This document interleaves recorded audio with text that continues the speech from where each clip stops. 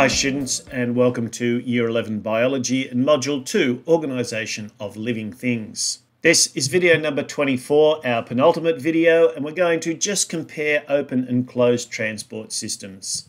Specifically, the learning outcome is that students can compare the structures and function of transport systems in animals and plants, including but not limited to open and closed transport systems in animals. So one of the ways that we can compare circulatory systems is just to look at a couple of examples of different types of animals and get a bit of an idea about what's going on in the systems of their bodies. So if we look first of all at fish, then we'll notice that with fish, we've just got this single circuit. So whilst we have a double circuit in mammals, so you can kind of see that located over here, we've got this double circuit, which is the one that we're probably most familiar with because it's the one that we've looked at ourselves. And we've also done, you may also have carried out a dissection to have a look at the structures of the heart, perhaps even a pluck, to get an idea of how the blood moves through the system of a mammal. And birds are very similar. In fish, we've just got this single circuit. So important exchange is happening in the gills. That's where the oxygen is going to be extracted from the water. Very, very high surface area to volume ratio, as water carries less oxygen than air does. And so that needs to be a very efficient exchange process. And then the capillaries, which are located around all the body tissues to allow for that exchange, that allow for oxygen in particular from what's been picked up in the gills to the fact that it'll be deoxygenated once it's passed through all of those very important muscle tissues. In amphibians and reptiles, we see some minor variations on the themes that we see in the mammal, and you can see just by looking at some slight variations in the way that these circuits are set up, we can see some of the similarities and some of the differences between these different types of circulatory systems.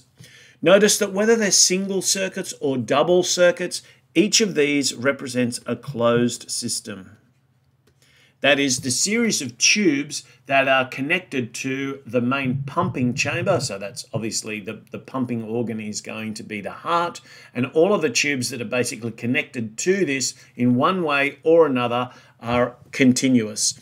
So therefore, blood that's flowing through each of these systems is going to pass through the whole system. It's going to cycle around. It's not going to drain out anywhere else. But not all animals have systems that are like this. Some smaller animals can do with a system that is open. Animals like invertebrates have simple open circulatory systems. So the blood or whatever it is that takes that place of blood, so sometimes that's hemolymph. Hopefully this word kind of gives you a little bit of a suggestion about what this might be. Hemo from hemoglobin, so we know that's a characteristic of blood. A lymph is that kind of fluid, that watery fluid that is associated with the lymphatic system, which is our system that fights diseases in the body.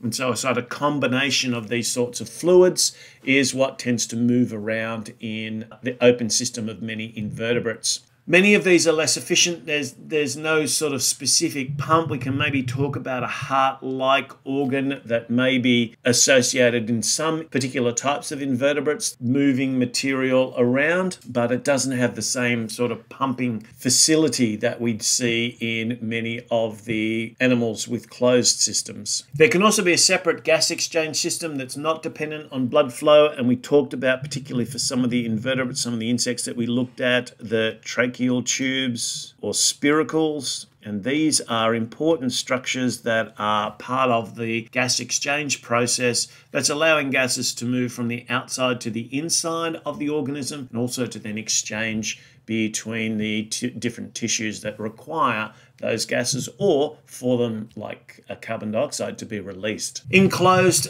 systems such as the vertebrates that we just looked at, they have blood that is flowing constantly through the blood vessels, pumped by the heart, that continues to circulate and isn't being lost anywhere. It doesn't drain out anywhere. This leads to a much more efficient exchange of nutrients, gases, and waste. So one of the important differences when you're talking about these two different systems is that efficiency that we see in closed systems over open systems. And that's one of the reasons why larger organisms tend to have closed systems, whereas some of the very small ones can get away with an open system. Here's a small representation of the difference between an open and a closed system. So you can see an insect of the group Arthropoda, an open system, so that hemolymph in the sinuses, the surrounding organs kind of draining into general areas rather than specifically moving through closed tubes. There's a heart-like structure that's giving the fluid a little bit of an oomph as it goes around, but a lot of these segmented organisms don't have the same organization of tissues and organs that we see in some of the other animals. It's not a simple case of invertebrates have open systems and vertebrates have closed systems, because we do also see in things like the segmented worms, the Annelida, that some of these also have a closed system. So there will be something that allows the blood to flow or allows the fluid to flow through the system to transport materials throughout the organism. And perhaps there might even be a heart-like organ that's doing some of the pumping, that's doing some of the distribution of the fluid throughout the body. So we do see lots of variations on themes when we look at open and closed systems. As you'll see for a lot of the last section of Module 2, using comparison tables is a really good way of trying to summarize a lot of the key information that's part of these systems. So we have to compare open and closed circulatory systems. So let's pick humans as a nice example, because that's one that we're relatively familiar with, and then an open circulatory system, which could be some of the ones that we've talked about previously, or perhaps a snail. It has a simple pump. In the closed circulatory system of a human, we have a double pump, so we've got 2 pumping chambers as well as 2 collecting chambers, so a 4-chambered heart, and that's going to move blood around the body in that closed loop. When we looked at fish and reptiles, we saw that perhaps there might only be 2 chambers or possibly even 3 chambers that are involved in collecting and moving blood through the system.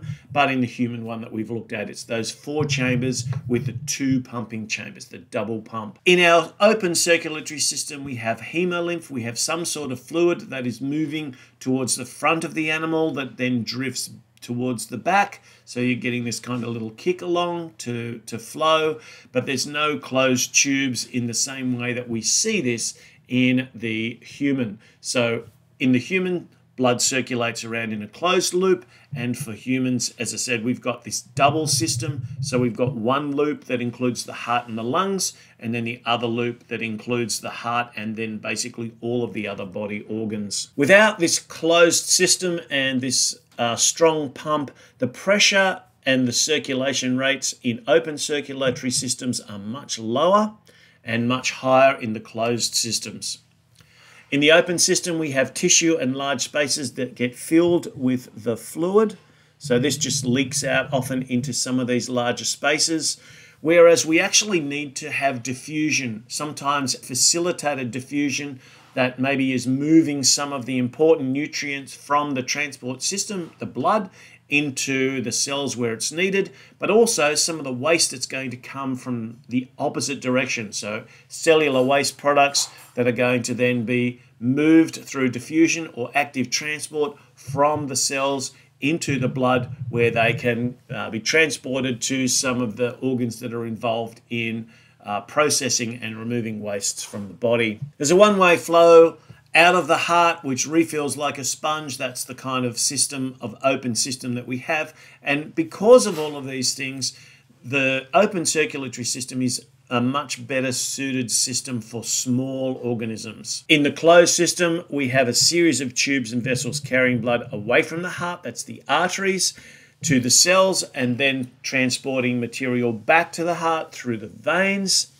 Valves are present in a lot of those veins to prevent the blood flowing the wrong way, so we don't want it just drifting around. We want it continually flowing in one direction through the body. Because of the efficiency of this system, it's much better. It's much more suited to large animals, particularly very, very big animals. Think about giraffes and how much pressure they would need from their heart to pump blood up through that very long neck into their heads for their brains. So this is a nice way of comparing open and closed circulatory systems. Thanks for watching.